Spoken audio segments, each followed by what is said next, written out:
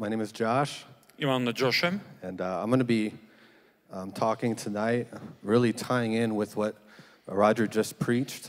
եւ այսօր իմ խոսքով ես շարունակելու եմ այն թեման, որի մասին խոսում է Ռոջերը, Աստծո սիրո մեջ վարվելու իրողության մասին, How to receive it, թե ինչպես ընդունել դա, and how to stay in it ինչպես մնալ դրանում, in the midst of the shakings, not only that are coming, but maybe shakings that you're experiencing right now in your own life. բոլոր այն ցնցումների մեջ, որոնք ոչ միայն գալու են, այլև այն ամենի, ինչ որ այս պահին կա ձեր կյանքերում. Because there are things coming, but there are also things that we're experiencing now that the Lord desires to prepare for us in that day. Քանի որ կա բաներ, որոնք գալիս են, բայց կա բաներ, որոնք մենք վերապրում ենք հիմա եւ Տերը ցանկանում է հիմա նույնպես պատրաստել մեզ. So I'd love to journal. How many of you like to journal? Ես սիրում եմ գրառումներ անել, նշումներ անել ինձ մոտ, քանիստ եք սիրում դա անել, օրագիր եք պահում եւ այլն. Amen. And I love it because the Lord brings back so many things. Ես սիրում եմ, որովհետեւ Տերը այնքան բաներ է հետո հիշեցնում. As I go back to journals, or the Lord will bring back phrases to me. Երբ որ ես վերադառնում եմ իմ նշումներին, գրառումներին, ես տեսնում եմ ինչ որ բաներ, որոնք ես առաջ գրի էի եղել Տիրոջից. So a couple months ago, the Lord brought this phrase back to me that I'd written about 3 years ago. Մի քանի ամիս առաջ Տերն ինձ հիշեցեց մի բան, որ ես գրել էի մոտ 3 տարի առաջ, And the phrase is this: եւ ես գրել էի հետեւյալը. Holiness and hunger Սրբությունը եւ քաղցը are the only safe place. միակ ապահով վայրն է. And so as shakings are happening now, and as things are happening in the days to come, Այն ցնցումները, որոնք տեղի ունենում հիմա եւ այն ցնցումները, որոնք տեղի ունենալու ապագայում, I believe there are two main things or two main areas that are going to be that are our safety. ես հավատում եմ, որ կա երկու հիմնական բան կամ երկու հիմնական ոլորտ, որտեղ լինելու է մեր ապահովությունը. And so tonight I want to unpack these with you. Եվ այսօր ես ուզում եմ խոսել այս մասին ձեզ հետ. As Roger already said, and it's so good, there is an urgency Ինչպես որ ասաց Ռոջերը, եւ դա շատ լավ է, որ կա հրատապություն, that we see around the world. որ մենք տեսնում ենք ամբողջ աշխարհում հիմա, More things are happening. որ շատ ավելի բաներ են տեղի ունենում. There's more crisis. There's more things around the nations. Ճգնաժամերը ավելի շատ են, ազգերի միջև ավելի շատ իրադարձություններ կան, That are either happening and that are escalating. եւ այդ amենը էլ ավելի է շատանում եւ հաճախակյանում. And so being a Christian and calling yourself a Christian, having that relationship is good. Իհարկե, երբ որ մենք ասում ենք, որ մենք քրիստոնյա ենք, մենք ունենք այդ հարաբերությունը որպես քրիստոնյա, այդ ամենը շատ լավ է, But knowledge will only take you so far. բայց գիտելիքը միայն որոշակի չափով է առաջ տանելու ձեզ. And what I believe is that holiness and hunger are like guardrails. Սակայն սրբությունը եւ քաղցը կամ ծարավը դրանք շատ ավելին են անելու. If you're driving down a road, holiness and hunger on either side. Եվ եթե դուք գնում եք առաջ, ապա դուք ունեք երկու ուղեկից՝ սրբությունը եւ հոգեվոր քաղցը երկու կողմերից. The scripture says the way is narrow, amen? Աստվածաշունչը ասում է, որ ճանապարհը նեղ է, ճիշտ է, That leads to life. որը տանում է դեպի կյանքը. And as things get harder and the pressures increase, Եվ երբ որ իրավիճակը ավելի է բարդանում եւ ճնշումները շատանում են, the temptation is to live unholy գայթակղություն կա, որ թողնել սրբությունը and to be lukewarm. եւ դառնալ գարջ. Holiness and hunger are also indicators of where my heart is at. Սրբությունը եւ հոգեվոր քաղցը նույնպես ցուցիչներ են, որոնք ցույց են տալիս, թե որտեղ է իմ սիրտը. If I don't desire to live holy Եթե ես չունեմ սուրբ ապրելու ցանկություն, and I don't have spiritual hunger, I'm not saying 100%, but if it's not a consistent thing or if there's months or even years that go by, եւ ես չունեմ հոգեվոր քաղցը, չեմ ասում, որ դա 100%-ով միշտ պետք է լինի կամ 100%-ով չկա, բայց եթե կարող են ասել ամիսներ, տարիներ գարժության մեջ, where I don't desire to live holy and hungry, երբ ես չեմ ցանկանում սուրբ կյանք վարել եւ չունեմ հոգեվոր քաղց, then that's a danger. դա վտանգավոր է. And so I want to talk about the place of safety. So how do we stay in this place of safety? Ուզում եմ խոսել այսպես կոչված ապահովության վայրի մասին. Ինչպես ենք մենք ապահով մնում։ Before I do that, I want to talk about some things that aren't places of safety. Եվ դրա հետ կապված ես ուզում եմ խոսել այնպիսի բաների մասին, որոնք ապահովություն չեն։ In Matthew 24, Jesus tells us that lawlessness will increase Մատթեոս 24-ում Հիսուսն ասում է մեզ, որ անօրենությունը կշատանա and the love of many will grow cold. եւ շատերի սերը կսարչի։ And I believe this happens, there's multiple factors that influence this. Եվ ես հավատում եմ, որ սա տեղի ունենում է իհարկե կան շատ գործոններ, որոնց պատճառով դա այդպես է։ But I believe the thing that excels this the most is a lack of desire and hunger for Jesus. Բայց ես կարծում եմ, թե ինչն է ավելի շատացնում այս վիճակը, այն որ չկա ցանկություն եւ քաղց Հիսուսի հանդեպ, And a lack of holiness. եւ նույնպես չկա սրբություն։ And so I wrote down some things here that are things that are, I call them illusions of safety, or things that you think are safe but aren't. Ես մի քանի բաներ եմ այստեղ գրել, որոնք կոչվում են ապահովության պատրանք կամ բաներ, որոնք մեզ թվում է ապահովություն են տալիս մեզ, բայց իրական դրանք չեն տալիս։ And these are things that as Christians, if we're not careful, we can look at and think that these aren't bad things, but we can look at these and they can deceive us.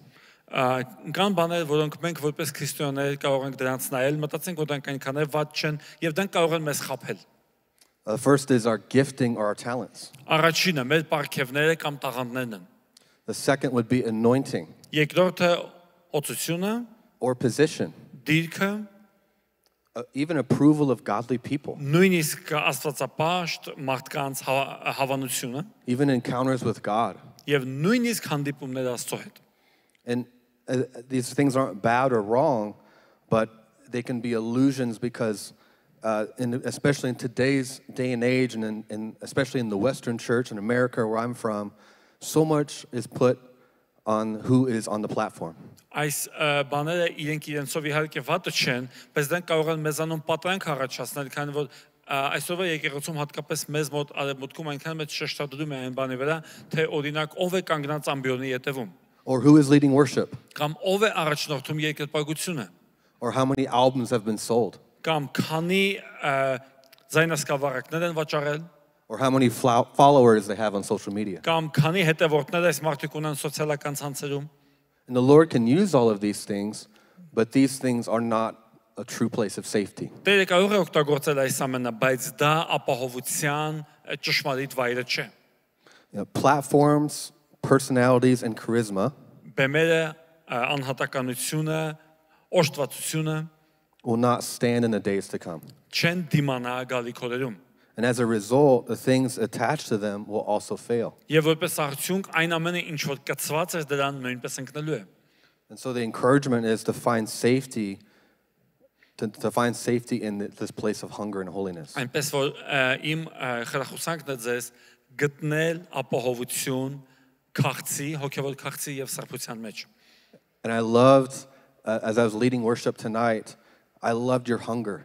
I just looked out, everyone's singing. Առաջնորդելով եկեղեցին ինձ այնքան դուր եկավ ձեր հոգևոր քաղցը։ Ես նայում էի, բոլորը երգում էին։ You weren't fixated by who was on the platform. Դուք չէիք կենտրոնացած այն բանի վրա, թե ով է բեմի վրա։ You love to worship Jesus. Այլ դուք սիրով երկրպագում եք Հիսուսին։ And that is a gift. Եւ դա պարգև է։ So don't take that for granted. Եվ դա հենց այնպես մի ընդունեք, դա հասարակ բան չէ։ And this isn't in the notes. I heard this phrase as I was sitting down front. I feel that the Father is pleased with you. Եվ ես լսեցի մի այսպիսի բան իմ ներսում, երբ որ նստած եմ այդտեղ, ես զգում եմ, որ դուք հաճելի եք հորը։ He says, well done. Նա ասում է ապրեք։ Amen. Ամեն։ Amen.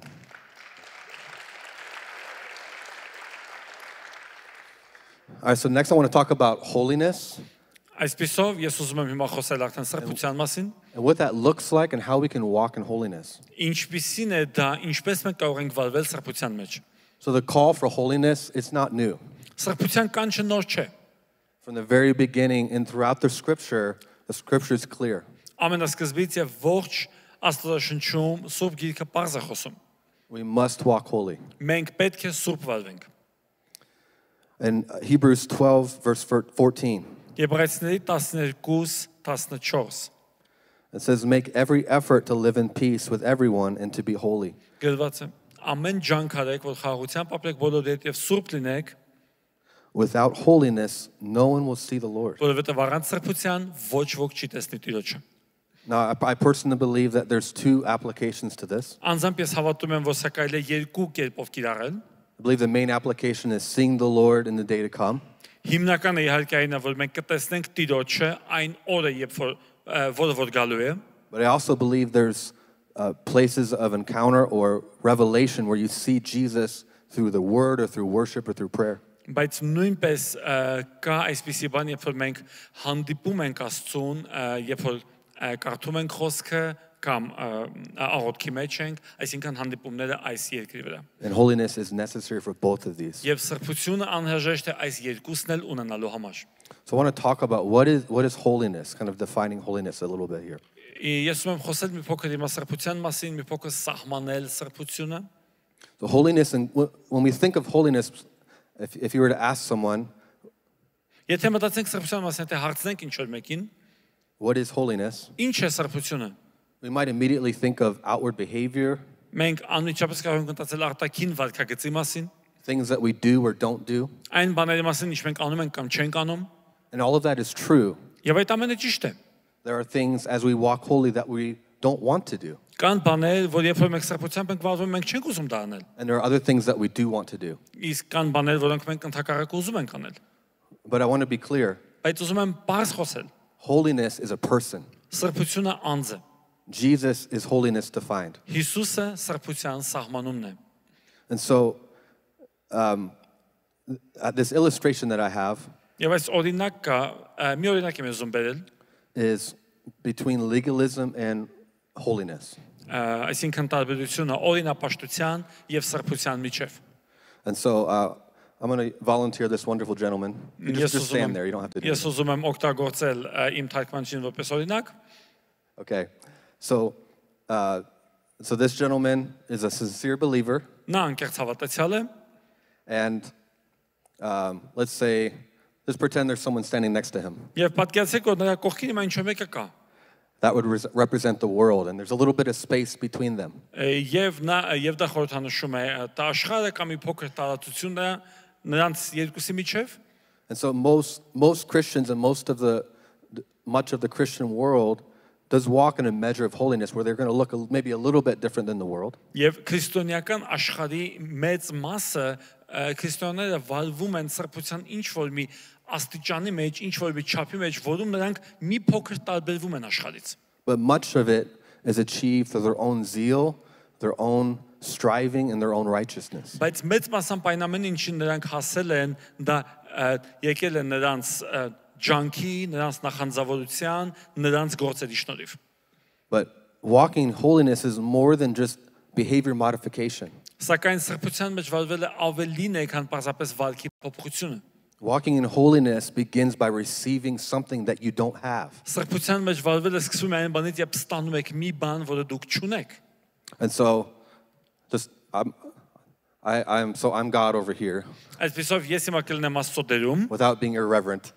այո, ես այդպես կանեմ։ So in order for this gentleman to walk in true holiness, he has to receive something. Որպեսզի այս մարդը ճշմարիտ սրբության մեջ վարվի, նա պետք է ինչ-որ բան ստանա։ It's called grace. Դա կոչվում է շնորհք։ And in Christ Jesus, we have abundant grace. We have all the grace that we need to walk in holiness. Եվ Քրիստոս Հիսուսում մենք ունենք առատ շնորհք, ողջ շնորհքը, որ մեզ պետք է սրբության մեջ վարվելու համար։ And so we have to let go of our own self-righteousness, our own striving, our own works. Մենք պետք է թողնենք մեր ինքնարդարացումը, մենք պետք է թողնենք մեր ջանքերը, մեր գործերը։ And then we can receive grace. Եվ այդ ժամանակ մենք կարող ենք ընդունել շնորհքը։ And this is beginning our walk of holiness. Եվ այսպես մենք սկսում ենք վարվել սրբության մեջ։ And so we have a scripture here to tie this in. Hebrews 12 verse 10.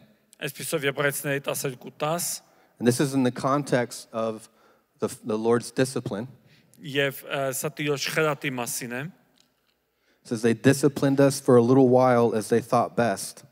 Սա գրած է, որ խրատը տևում է որոշ ժամանակ, But God disciplines us for our good, բայց Աստված խրատում է մեզ մեր օգտի համար, that we may share in His holiness. որպեսզի բաժնեկցենք նրա սրբությանը։ What an incredible thought Ինչպիսի անհավանական միտք, that God wants and desires us to share in His holiness, the very holiness that He is. Ինչպեսի անհավատալի միտք, որ Աստված ցանկանում է, որ մենք բաժնեկցենք իր սրբությանը, այն սրբությանը, որը ներկայացնում է իրանցը։ But it has absolutely nothing to do with us or what we can bring to the table. Ոչ մի կապ չունի մեզ հետ կամ այն բանի հետ, թե ինչ մենք կարող ենք անել։ And so, in order to live holy, we must partake of something bigger than our own zeal, efforts, and works. Որպեսզի սուրբ ապրենք, մենք պետք է բաժնեկցենք ինչ որ մի բանի, որը ավելին է, քան մեր ջանքը, քան մեր ձգտումները, քան մեր գործերը։ Another aspect here with holiness Սրբության ևս մեկ կողմ է is the issue of obedience. հնազանդությունը։ So obedience is clear in Scripture.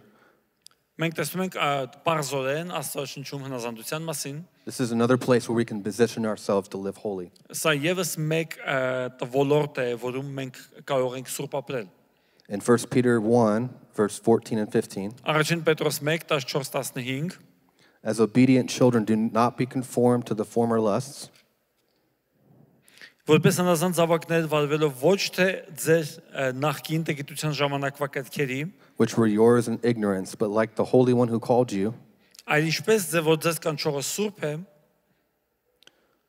be holy yourselves also in all your behavior.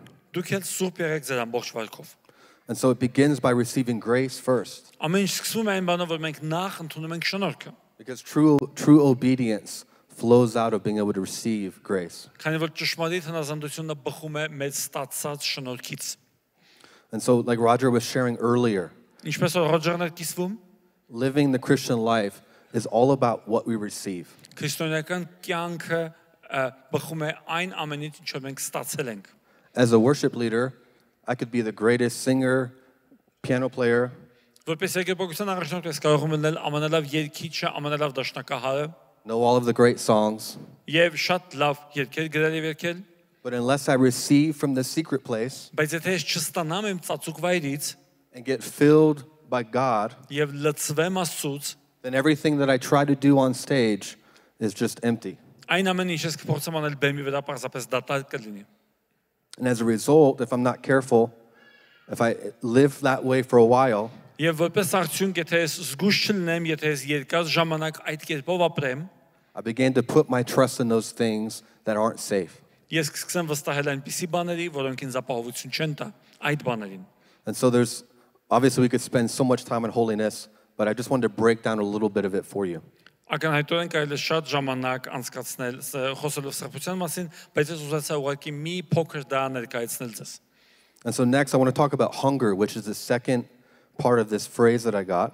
Հաջորդ ուզում եմ խոսել հոգևոր քաղցի մասին, որը այդ արտահայտության երկրորդ մասն է, որը ես ստացել եմ Աստծուց։ And so hunger is really a spiritual barometer for us. Քաղցը դա հոգևոր չափիչ է մեզ համար։ If we aren't in the same thing in the natural, if we're not hungry for a long period of time, Նույն բանը բնականում է դա, ասես սանդղակ լինի, եթե մենք չունենք քաղց երկար ժամանակվա ընթացքում, then that usually means there's something wrong. սովորաբար նշանակում է, որ մեր առողջության հետ ինչ-որ բան այլ չէ։ I have 3 children, 10 and under, Ես ունեմ 3 երեխա, որոնք 10 տարեկանից ցածր են, and if they're not constantly eating throughout the day, եւ եթե օրվա ընթացքում նրանք անդադ ինչ-որ բան չեն ուտում, I immediately think there's something wrong. ես անմիջապես մտածում եմ, որ ինչ-որ բան այն չէ։ Can anyone agree with this? Ինչ-որ մեկը կարող է համաձայնել ինձ հետ։ They love to eat. Նրանք սիրում են ուտել։ And I love being in this country Եվ իհարկե ինձ դուր է գալիս լինել այս երկրում այստեղ, because you love bread.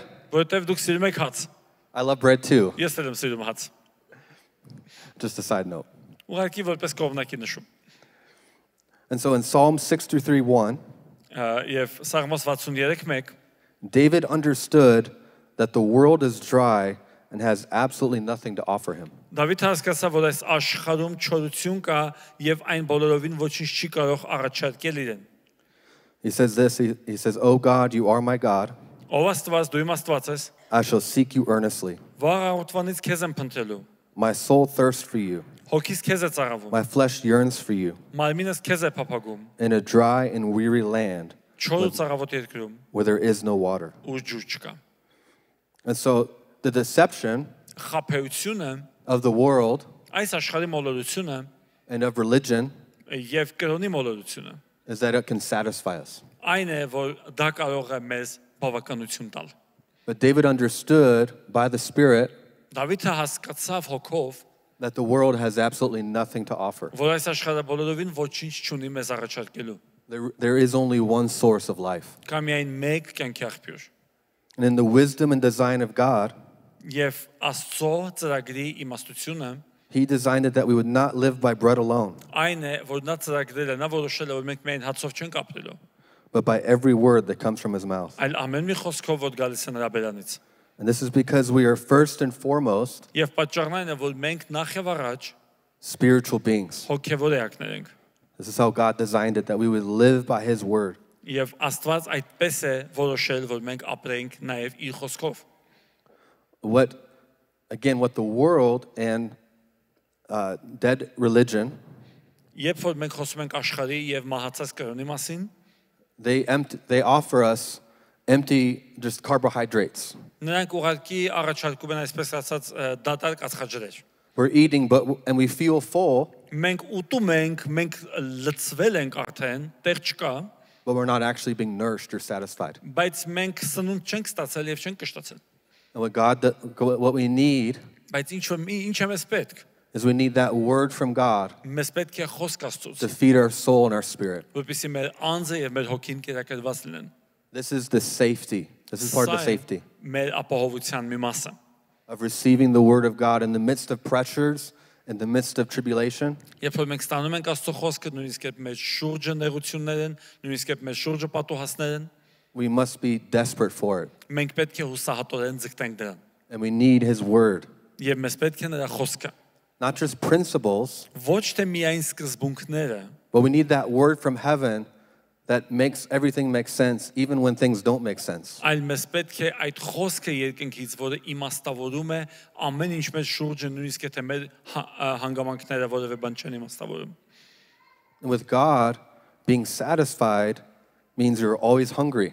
Աստծո հետ կշտացած լինելը այն է, որ դուք միշտ քաղցած եք։ Which means you're always dependent. Ինչը նշանակում է, որ դուք միշտ կախված եք նրանից։ In 1 Peter, I believe it says, like newborn babes, Եվ առաջին Պետրոսում է ասեմ գրված է, որպես նորածին մանուկներ, long for the pure milk of the word. փափագեք խոսքի անարատ կաթին։ And so being hungry is actually a place of safety Այնպես որ քաղցած հոր լինելը, հոգևոր քաղց ունենալը իրականում ապահովության վայր է։ because it means you're dependent on a source outside of yourself. Որտեվ դա նշանակում է դուք կախված եք մի աղբյուրից, որը գտնվում է ձեզանից դուրս։ But the danger is we have to make a decision and make a choice. What am I going to feed on? Եվ վտանգը հետևյալն է, մենք մշտապես պետք է որոշենք, մշտապես պետք է վճռենք, ինչ եմ ես ուտելու, ինչով եմ ես սնվելու։ Will I receive grace Արդյոք ես կընդունեմ շնորհքը, or will I feed my flesh? թե ես կսկսեմ կերակրել իմ մարմինը։ And so being hungry is actually a comfort to us because it is a positive indicator Այնպես որ հոգևոր քաղց ունենալը դա դրական ցուցանիշ է, that our spiritual health is good. որ մենք հոգևորապես առողջ ենք, որ մեր առողջությունը լավ է։ And it is a safeguard against apathy and hard-heartedness. Եվ դա նույնպես ապահովություն է անտարբերության եւ խստասրտության դեմ։ And so a hard heart Այնպես որ is not a hungry heart.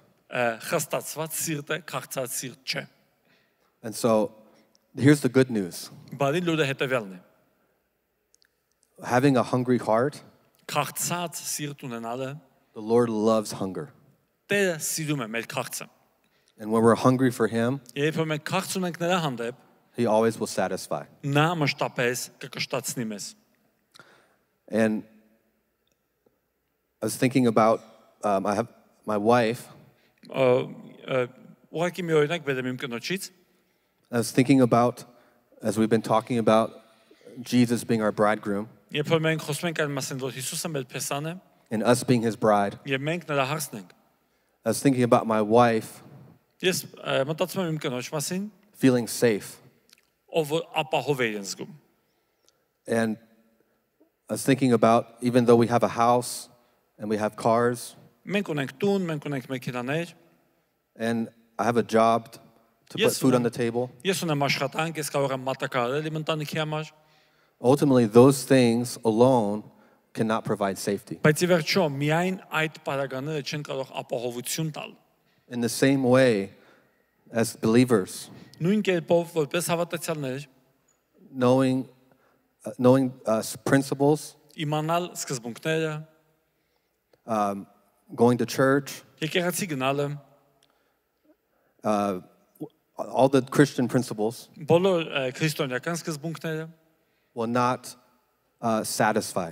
դրանք չեն կարող գոհացնել մեզ։ But when I express my love to her and she receives it, Բայց երբ որ ես արտահայտում եմ իմ սերը իմ կնոջ հանդեպ եւ նա ընդունում է այդ սերը ինձանից, that's when she feels the safest. այդ ժամանակ է նա ամենից ապահով զգում իրեն։ And in the same way, when we come and we have hunger in our hearts for Jesus, Նույն կերպով երբ մենք գալիս ենք Հիսուսի մոտ, երբ որ մենք քաղց ունենք նրա հանդեպ, he says, great, նա ասում է հրաշալի է։ I have hunger in my heart for you. I love you with all of my heart. Ես նույնպես ունեմ քաղց իմ սրտում քո հանդեպ, ես սիրում եմ քեզ իմ ամբողջ սրտով։ I think the biggest lie of the enemy Կարծում եմ թշնամու ամենամեծ սուտը is that if we're hungry for God and we go after him, այն է, որ երբ որ մենք ունենք քաղց Աստծո հանդեպ, երբ որ մենք ձգտում ենք նրան, is that he will let us down. այն է, որ նա ձախողելու է մեզ, նա չի արդարացնելու մեծ սպասումները։ But because he is this bridegroom with jealous, deep, intense love for us, Բայց քանի որ նա մեր փեսան է, նա խանդուն է մեր հանդեպ, նա նախանձավոր է մեր հանդեպ եւ նա սերը մեր հանդեպ խորն է եւ ուժգին է, he always responds to hunger. նա մշտապես արձագանքելու է մեր քաղցին։ And as we receive his love, Երբ որ մենք ընդունում ենք նրա սերը, it makes us hungry for more. որքան էլ ընդունենք, մենք փափագելու ենք ավելին։ And in the same way, in a natural marriage, Նույն կերպով էլ բնական ամուսնության մեջ, as my wife receives my love, ինչպես որ իմ կինը ընդունում է սեր ինձանից, it makes her want to love me more. եւ այդ պատճառով նա ուզում է ավելին ինձ սիրել։ And so this is a place of safety for us Սա է ապահովության վայրը մեզ համար, because I could lose my house որտեղ ես կարող եմ կորցնել իմ տունը, or lose material things. կամ կորցնել նյութական ունեցվածքը, And even though that would be very difficult, եւ թեև այդ ժամանակ մեզ համար շատ դժվար կլինի, there's this place of love and safety միևնույն է կմնա սեր, կմնա ապահովություն, that she has by receiving my love. որը իմ կինը կունենա շարունակելով ընդունել իմ սերը։ And this is the invitation of our bridegroom, Եվ սա մեր փեսայի հրավերն է։ that as we receive grace Երբ որ մենք ընդունում ենք շնորհքը, to live holy, որ ապրենք սրբության մեջ, and as we live in obedience to forsake the things of the world, եւ երբ որ մենք ապրում ենք հնազանդության մեջ, թողնել այս աշխարհի բաները։ and as we hear his word, Երբ որ մենք լսում ենք նրա խոսքը, we are kept safe in the shakings to come. մենք ապահով ենք մնում այդ ցնցումների մեջ, որոնք որ գալու են։ And so as we share in God's holiness, Կիսելով նրա հետ, նրա սրբությունը դառնալով նրա սրբության բաժնեկիցները, we see his perspective on things. մենք տեսնում ենք այն, թե ինչպես է նա նայում ամեն ինչին։ We can see it his way. Մենք տեսնում ենք նրա կերպով, նրա հեռանկարով։ And so many times, I know in my own personal life, Եվ շատ հաճախ, ես գիտեմ դա իմ իսկ կյանքից, God has been shaking things, Աստված ցնցել է ինչ-որ բաներ, trying to get me to let go of them, փորձելով այնպես անել, որ ես թողնեմ այդ բաները, because he's seeing things way differently than I am. քանի որ նա տեսնում է ամեն ինչ այլ կերպ, ոչ թե այնպես ինչպես ես։ And in my own stubbornness, Եվ իմ համառությամբ I say, no, Lord, this is good for me. ես ասում եմ, ոչ, դա սա լավ է ինձ համար։ But he says, no, those things are actually harmful for you. Դա ասում է, ոչ, այդ բաները վնասում են քեզ։ And so as we're living and as we're moving forward to the things to come, Մեր կյանքի ընթացքում գնալով դեպի այն բաները, որոնք սպասում են մեզ առջևում, even now, նույնիսկ հիմա the Lord desires to shake things in our own life Տերը ցանկանում է շարժել մեր կյանքը եւ որոշ բաներ հեռացնել մեր կյանքերից, out of his jealous love for us քանի որ նա ունի նախանձոտ սեր մեր հանդեպ, so that we can receive love that he wants to give to us. որովհետեւ մենք կարողանանք ընդունել այն սերը, որը նա ցանկանում է տալ մեզ։ And there's been so many times in my own life Եղել է շատ անգամ իմ կյանքում, when I finally let go երբ ես վերջապես թողել եմ and I finally see what I was holding on to was a thing of danger. եւ վերջապես հասկացել եմ, որ այն ինչին ես հարում եմ իրականում վտանգավոր էր ինձ համար, And then I can receive what he wants to give to me. Այդ ժամանակը, որ ես կարողացել եմ ընդունել այն, ինչ որ նա ուզում էր տալ ինձ։ And so my encouragement for you tonight Իմ խրախուսանքն է ձեզ այսօր։ is very simple. Դա շատ պարզ է։ It's not to do more. Ոչ թե ավելին անել, It's not to try harder. ոչ թե ավելի շատ փորձել, It's to sit before the Lord այլ պարզապես գալ Տիրոջ առաջ and receive his grace. եւ ընդունել նրա շնորհքը, Open up your heart բացեք ձեր սրտերը and receive and ask the Holy Spirit to open the eyes of your understanding to receive love. եւ խնդրեք Սուրբ Հոգուն, որպեսզի նա բացի ձեր մտքի աչքերը, ձեր հոգու աչքերը, որպեսզի կարողանաք սեր ստանալ։ Ask for fresh hunger. Խնդրեք նոր քաղց, թարմ քաղց։ And I think, as Roger was sharing earlier, us being Americans, Եվ ինչպես Ռոջերն էր ասում մի քիչ առաջ, մենք դա ամերիկացիներ ենք, we have almost zero concept of what it means to walk through real suffering. եւ մեր պատկերացումը իրական չարչարանքի մեջ ապրելու մասին գրեթե հավասար է զրոյի։ If someone posts a hateful comment on Facebook, we label it as persecution. Երբ որ ինչ-որ մեկը Facebook-ում վատ մեկնաբանություն է գրում, մենք ասում ենք ես հալածվում եմ։ We don't know what we're talking about. Մենք չգիտենք էլ ինչի մասին ենք խոսում։ And so I say all that to say this, is that as many times as you're walking through hurt and pain, Եվ շատ հաճախ երբ որ դուք անցնում եք ցավի մեջ, նեղություններով, it's hard to open up again. դժվար է դրանից հետո նորից բացել ձեր սիրտը։ It's hard to receive. Դժվար է նորից ընդունել։ But the Lord says, Բայց Տերն ասում է. open up your heart and receive the love I have for you. Բացիր քո սիրտը եւ ընդունիր այն սերը, որ ես ունեմ քեզ համար։ And so that's my encouragement for you tonight, Դա իմ խրախուսանքը ձեզ այս երեկո։ that there is much safety Որ կա մեծ ապահովություն, as we live holy, as we receive his grace, երբ որ մենք ընդունում ենք նրա շնորհքը, ապրում ենք սրբության մեջ, and we live a hungry life that's rooted in the love of God. եւ մեր կյանքը լցված է հոգեվոր քաղցով, որը արմատացած է Աստծո խոսքի մեջ։ Amen. Amen. Amen.